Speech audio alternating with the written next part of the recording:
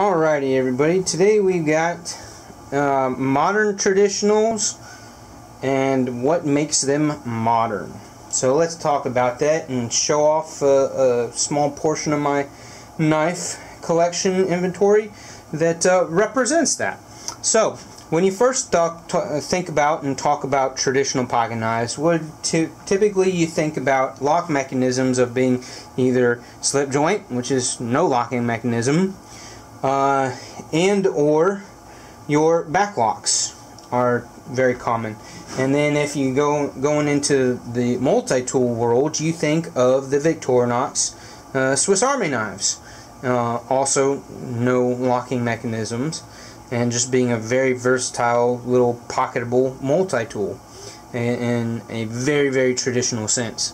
So how has the knife world and the industry, pocket knife industry, modernized all of these traditional case slip joints and something with a backlock like the Buck 110, which I only have the modernized Buck 110 Slim is all I currently own, and to sacks that are modernized and modified in blade coat with dark blade coating and different scales, colors, and often you'll see different prints.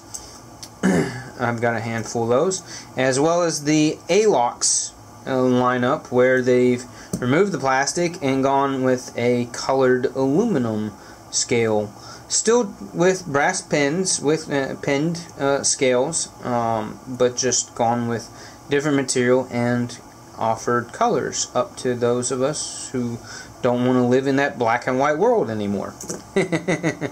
So those are great examples of how Victorinox has modernized their Swiss Army knives, and we'll go ahead and hit on that with another company that has taken the Swiss Army knife style and done their own versions of upgrades.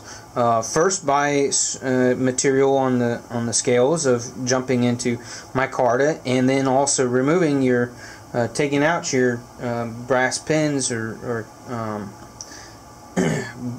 scale pins and doing screws. These are T8 screws, which is awesome. So glad it's just a couple two T8 screws on each side instead of like 4 or 5 T6s everywhere on each side. So that's fantastic that they did that. This is the MKM Magna or whatever it's called. And then another thing that they did was they did a tumbled stonewash finish on all the metal. The blade as well as all the other tools have that stonewash finish on it, which is awesome, which is cool, which is a very neat modernized upgrade to your sack style knife. All the liners in here are still your standards, plain Jane aluminum or steel. It's probably steel framework in there between all the tools. But what they also did, which is a bit that I love, along with the micarta and the steel being M390, is they throw this fork in here, and this is awesome. I love this little cocktail style fork. This is so neat. I love the idea of taking this and using this to eat hors d'oeuvres, or use it to flip my steak on the grill or something when I was a dummy and forgot my utensils in the house. Who knows what you can use that fork for. It's just cool to have that little fork. Alright, so love this. This is really cool, modernized in several ways, all positive ways of modernizing your standard Victorinox Swiss Army knife. Alright, going back to slip joints. From your case, knives, and Case still makes knives, and boy, they've jumped into modernizations themselves, not just with materials and some designs, but they've gotten into some backlocks and some higher end steels and stuff on some different, some very modern knives, really getting away, not ending but continuing to mold their company to what today's demand is in knives and their competition, by making some other knives that are not all your traditional slip joint multi-bladed folders like this old guy. So that is really cool. I don't own any of their upgraded stuff, but if in hindsight, Case still has a relatively respectably higher price tag on a lot of their things, and I mean, they're mostly leaning on their name for that.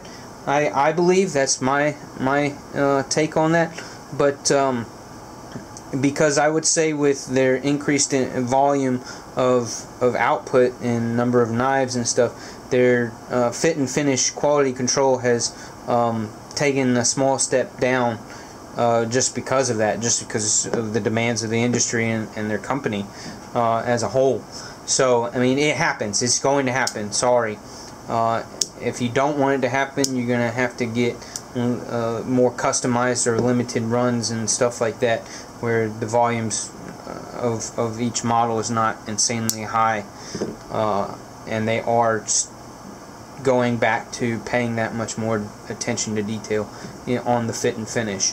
So, if you don't want to pay the Case price tag, Smoky Mountain Knife Works currently owns them and runs the show on them, but the Rough Rider knife line is a fantastic way to get this, something like this at least, in either sticking primarily traditional as far as design and materials goes, or you can do a little bit of upgrading with some different, changing out some different materials, and a few new styles, blade shapes and combinations and whatnot that are a little bit more modernized.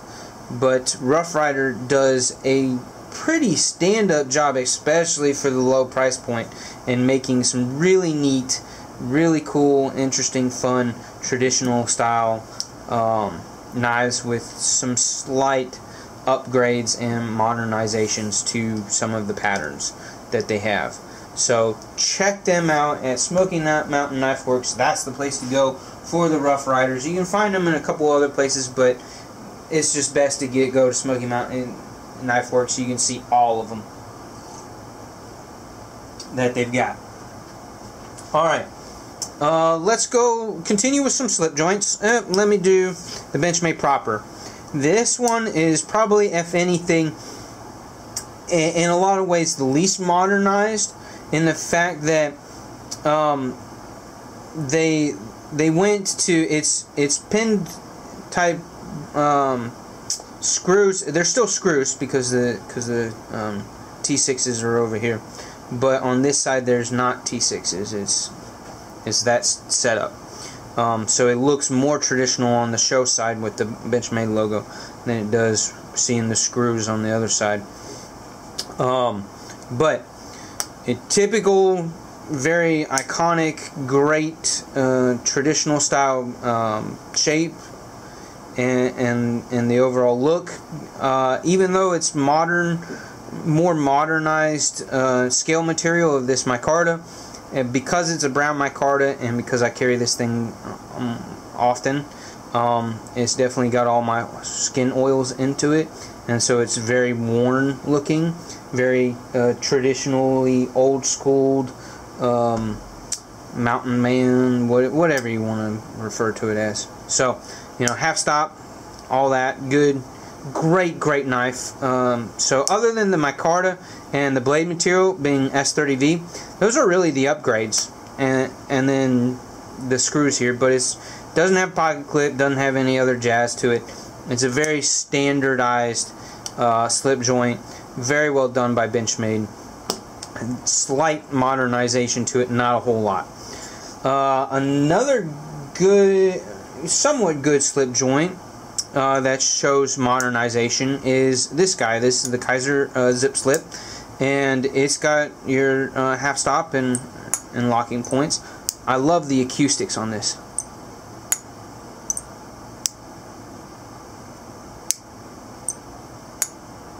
Three different sounds, 3 different pitches. That's really cool. That's fun. I can sit there and just listen to that all day. Just kidding. G10 material. They did throw a pocket clip on there. They've got a cutout for instead of a nail nick, so that's more of a modernized deal. And then a blade finish that then continues with the main spine in the handle as well. Kind of cool in that two-tone effect with the liners being satin or polished, and then that being a washed finish on that. So, and then they went and they've got some fancy looking pivot pivot heads there. So that's cool. This is a very modernized traditional slip joint. It's a lot of people have commented that it's weird how their half stop is not halfway like this. You know, not a 90 degree or almost 90 degree. It's a lot less than that, which is a weird position for that half stop to be in. Not so much favored by those who are all about slip joints with proper half stops.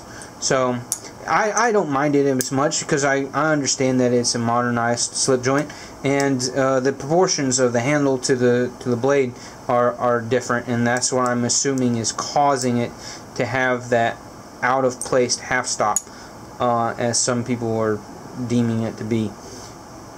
So it is what it is. It's still an excellent knife. It's beautiful. Love the materials. And I really like the acoustics. The acoustics are fun. All right. Next we have a Civivi.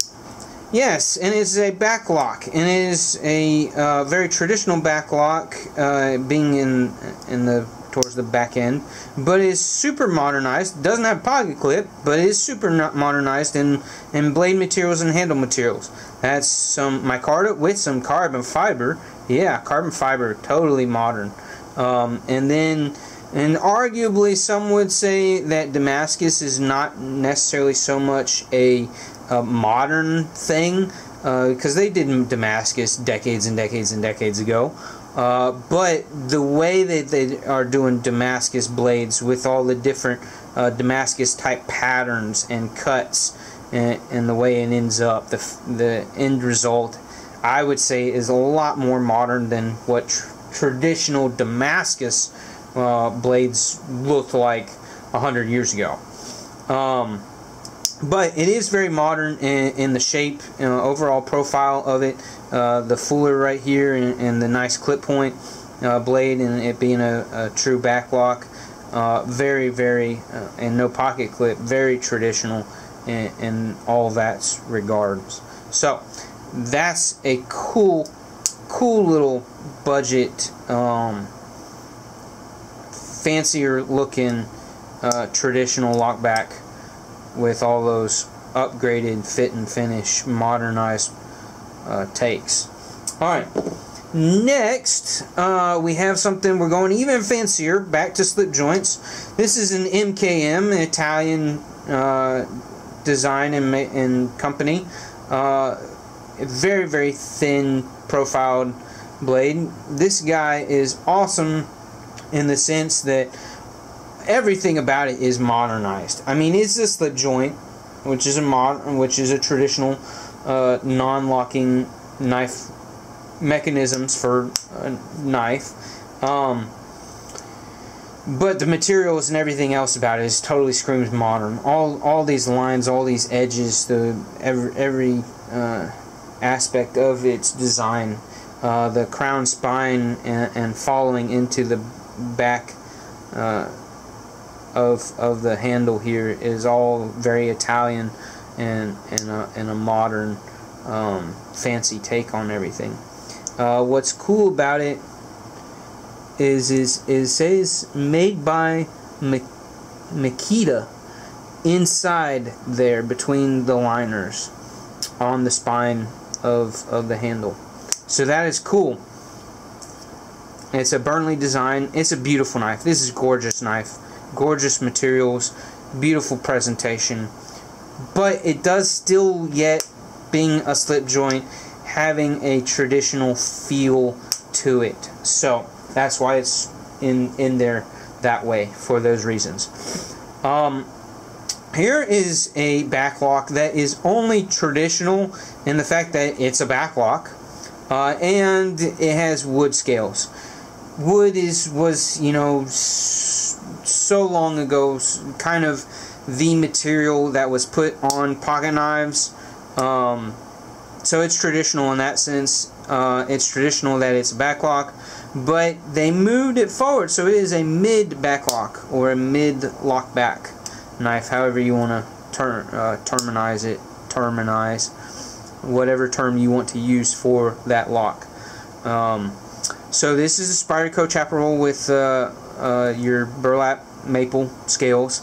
It's everything Spyderco is, modernized with the blade shape, the Spidey hole, the wire, deep carry clip. All of that is just very modernized, very Spyderco, but has just a tiny little bit of traditional vibe influence in it. So that's that one. Love that knife. Great little knife. What have I not covered? I've covered everything except for this guy, and he is a little bit of a stretch, kind of like the Spyderco, as far as being a modern traditional, but you know, it's the profile that's traditional. Having a bolster,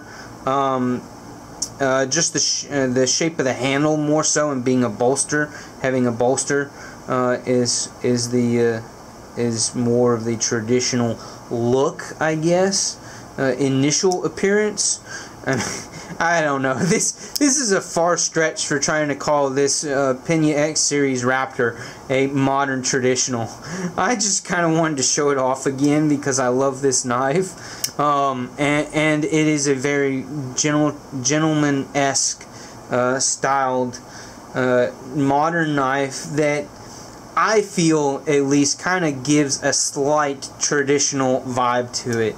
I mean, it's something that both me and my grandfather would pull out of our pockets at a fancy restaurant dinner table to cut our steaks because the steak knives suck at the restaurant. So that is my perspective. Take it for what it is. Argue away in the comments. Give me your feedback. Tell me what your favorite modern traditional knife is, and I will check you guys out later, hopefully in a video that is not knives, because lately I've just kind of been on a knife kick, and I'm not sure if you guys are going to enjoy that, or if you want me to go back more towards camping gear and the other stuff that I throw in to my channel. So, but yep, I hope you enjoyed that, and I will see you guys next time. Peace out.